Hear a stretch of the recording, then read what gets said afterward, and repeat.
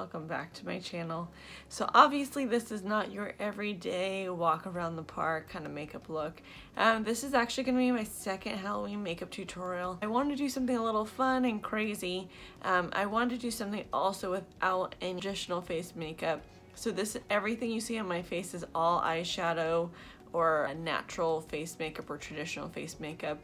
So I hope you guys enjoy this. And the inspiration for this one is going to be right down here so you guys can kind of see. I'll move over to the side here. I wanted to do something a little bit different for you guys. This is definitely out of my comfort zone, a little bit crazier than what I normally do, but I love how it turned out. And I hope you guys enjoy it as well. So let's go ahead and jump right into it. But before we do, take a quick second to go ahead and subscribe to my channel, hit that notification bell. I have 2 more Halloween videos coming out for this season, so hopefully you guys don't miss any of those, and I have plenty more coming in the future. So let's go ahead and jump right into this one and get started. Alright guys, welcome back. So obviously I did this side of my eye and my eyebrow. So I just wanted to do that real quick. It's just a simple eye with a pretty big wing.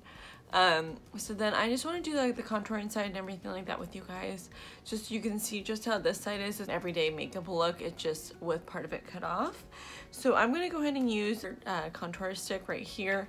It's one of those double-ended ones. I like using these for looks like this because I can control the product a little bit better, but I am going to go ahead and set it as well.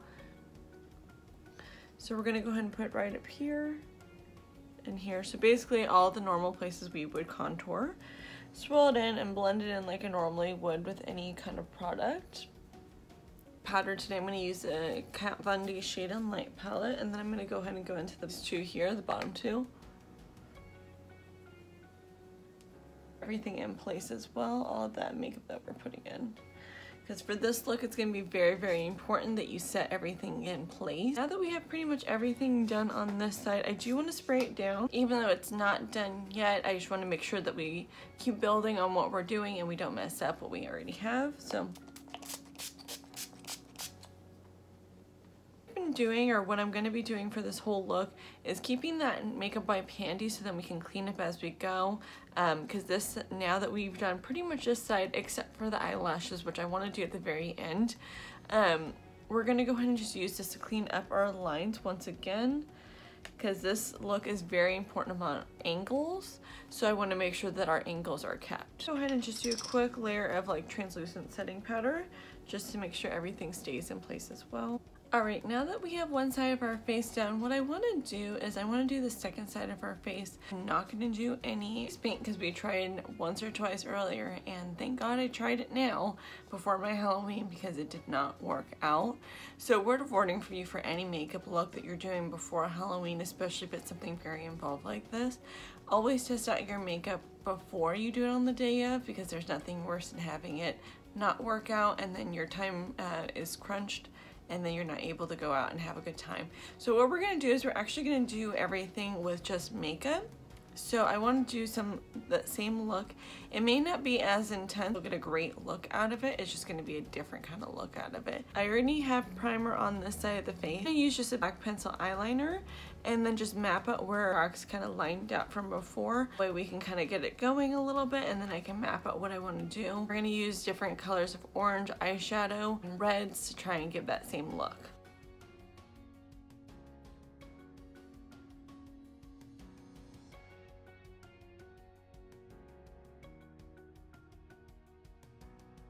Now that we kind of have it mapped out a little bit, I'm going to use a single brush and just kind of blend it out just slightly. As you can see, I'm just kind of taking it and flicking it out this way. I don't have any extra product on my brush yet, but we're going to build it up as we go.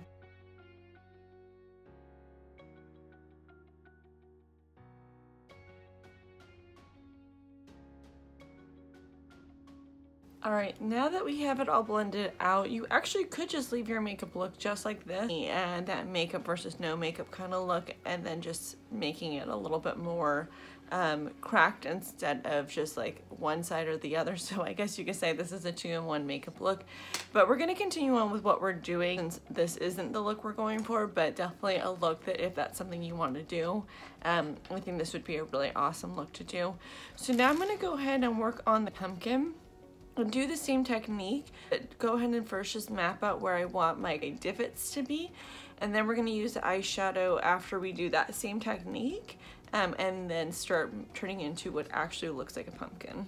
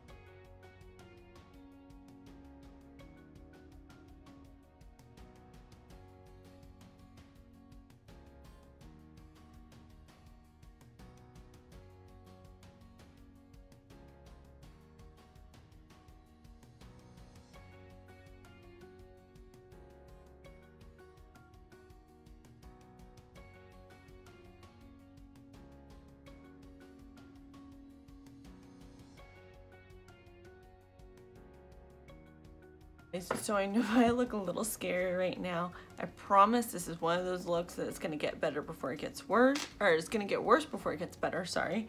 So we're gonna do the same technique. So now that I have everything kind of mapped out, so this is obviously gonna be the nose, the eyes, and the mouth.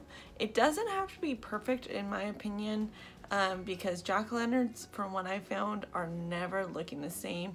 And as you know, when you kind of tip a jack-o'-lantern, you almost never get the look that you want to get, or at least I don't. So this is something to just keep in mind while you're doing this.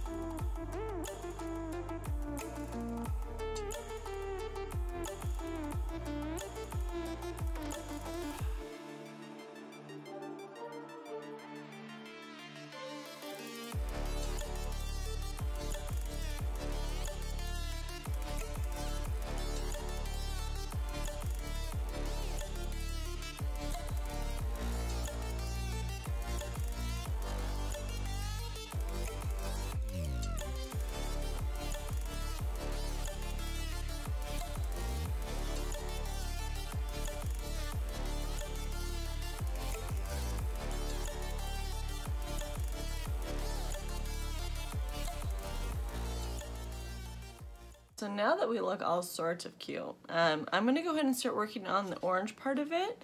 So what I'm gonna use for the oranges, I'm gonna use this Huda Beauty Bright Spot, which looks like this right here. And obviously we're gonna be using this one and probably a little bit of the yellow. I also am gonna be using the Laura Lee Electric palette, and I wanna use this orange right up here. Use a little bit of a brush like this. It's a little bit bigger than what I want to use, but I want to blend it into everything, and then that way we can start with the orange first, and then we're going to go back with our highlights and more of those blacks and browns, so you'll see as we keep going.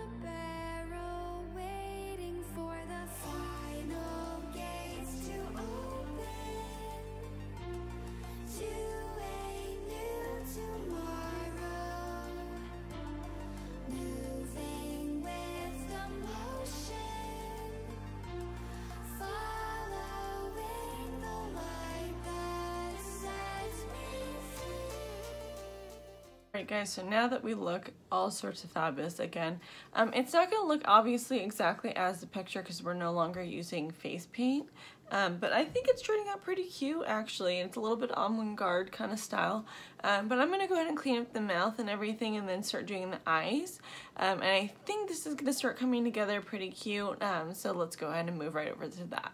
For the mouth and everything like that, I'm going to use another flat brush, and I'm actually going to use this lipstick here. I got this one new from e.l.f. I really like this one. I wore it the other night when I went to a Halloween party, and it dries completely matte. So it is a little bit on the dry side, so I would definitely, if you're going to put on the lips, I would recommend putting a little bit of lip balm on while you're doing like your whole face, and then that way you can wipe it off. And then I did set mine with some black eyeshadow, so that helps to kind of keep it in there and so it didn't move around, but I found it stayed really well throughout the night, so we're gonna go ahead and use this.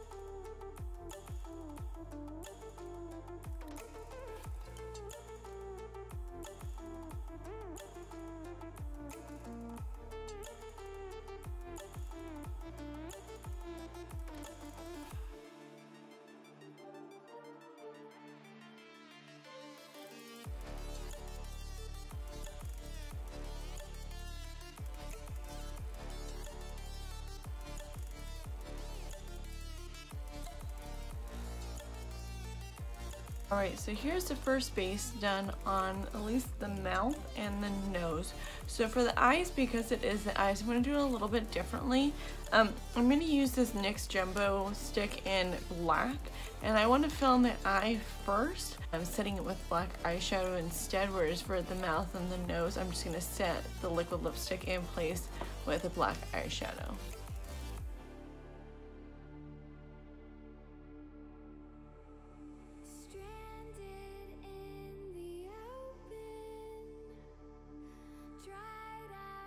Using the Laura Lee palette, I'm going to use Lou for my black.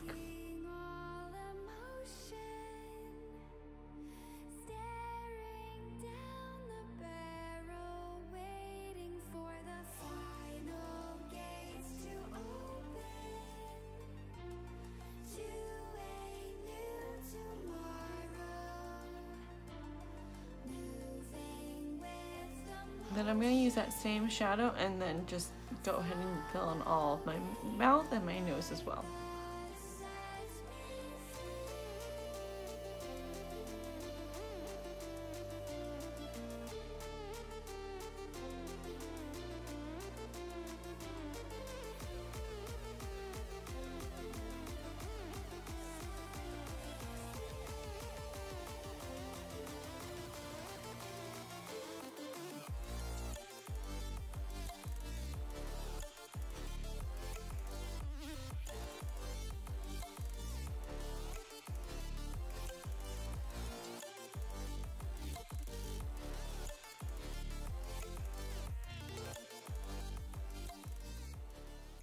Guys, so we are nearing the finish line here. So I want to do just a couple little cracks in my forehead as well. So for that, I'm actually going to use a liquid eyeliner and then go ahead and get some cracks and then do my lashes. And then we should be almost done.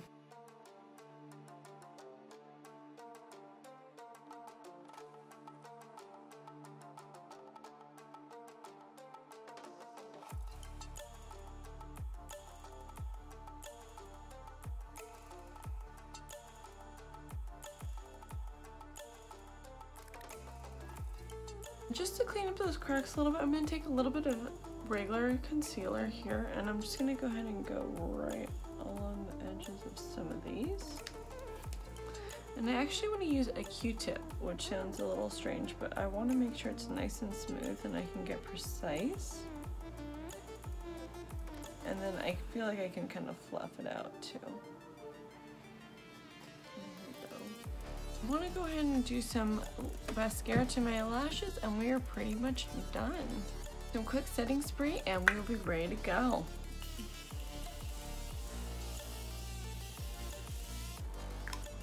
Alright guys, and this is the look. I know it's not exactly what we originally planned on doing, especially with the face paint, but I still think it turned out pretty cute. It's a little bit more avant-garde than our last one, but I hope you guys enjoyed it. Thank you so much for watching. Please make sure you subscribe and hit that notification bell right up there. And like I said, thank you so much for watching. I really appreciate your guys' support, and happy Halloween. Bye!